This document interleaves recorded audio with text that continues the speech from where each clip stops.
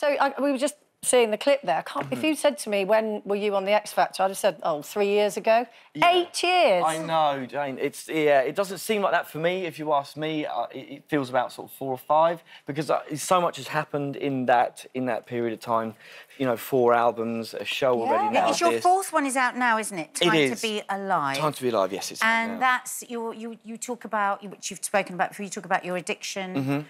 Problems? Yes, you know, I think after my 3rd album came out, I was totally burnt out, and especially in an inspiration sense, I didn't want to regurgitate heartbreak that I would have been doing had I done, you know, another album off the fly. But I didn't think I'd find myself, you know, in that kind of state, if I'm honest. I didn't think that, you know, I would find myself in rehab of all places. But when I don't did... think anybody that does No, I don't. That's the thing, it creeps up. And it's so fast. But surely that's it. It's like the pros and the cons of being the winner of X Factor. And you felt that massively, didn't you? Absolutely, you know, that was such a huge year. Nearly 20 million people watched the final, you know. That's a third of the country. How do you get to that point, though, that you do sort of end up rehab?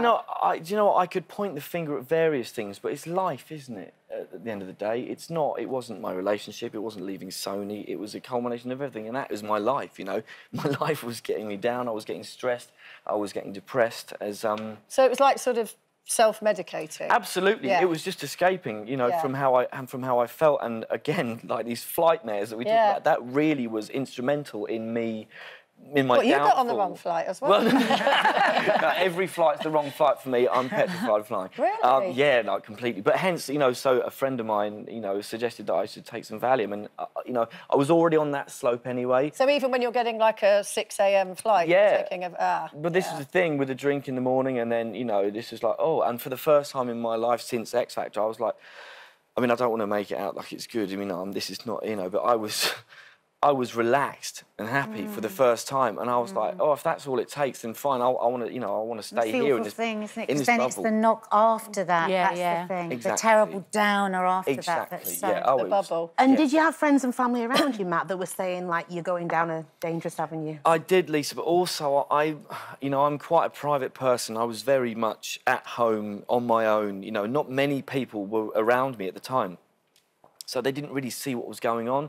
My brother was quite lonely then? Oh, very, yeah. London's got, I don't know how many million people are in London, but, you know, a lot of my friends are back in Suffolk and Essex, and being here on my own, left to my own devices with, you know... Oh, the greatest loneliness can be in the biggest crowd. Exactly, well, exactly that. And, you know, I found solace in you know, prescription drugs and alcohol, and that was that. But my brother knows me better than anyone, and he was the one who kind of grabbed me around the neck and said, like, you've got to go and sort this out. Where are you now on it? Do you not drink? No, I mean, I spent 19 months in recovery. I didn't drink, didn't do anything. That was while I was doing Memphis, the musical. But, I mean, I'm a heady person. I've always grown up as a very hedonistic person, you know, and that's how I am. I didn't feel like total abstinence was me. I didn't really feel like myself. And after the buzz of Memphis every night, I was like, well, what am I going to do now? Like, I can't, you know, I'm totally sober and I've been on adrenaline for 6 months. I'm like, I need something. So, you know, I started to drink again, and on a rational level, like we all should. You're in control of it. Yes, that was it. I thought, you know, if I can't play with the ball, that's not control. Having the ball and being able to look after it is where I'm at now. Can I ask you, Matt, as well? Because I didn't know this, that you had kidney cancer when you were 18 months old. Yes. For me, I had no idea what was going on. You know, going through chemo and losing my hair. You know, I'm losing my hair again, but that's for different reasons. Because my granddad lost it. Your poor parents you know, as well.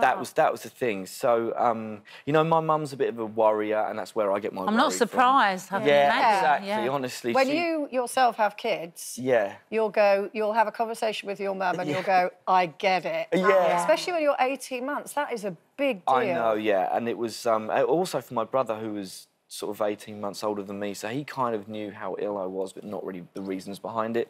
But you know, I was lucky to survive, and I had a kidney out, and it's bigger. You know, it's not self-aware; it doesn't have its own brain down there. But because I was so young and small when the other one came out, then the other one's there, like huge. It's like, I'll take it from here. Well, let's hear it for your bigger kidney.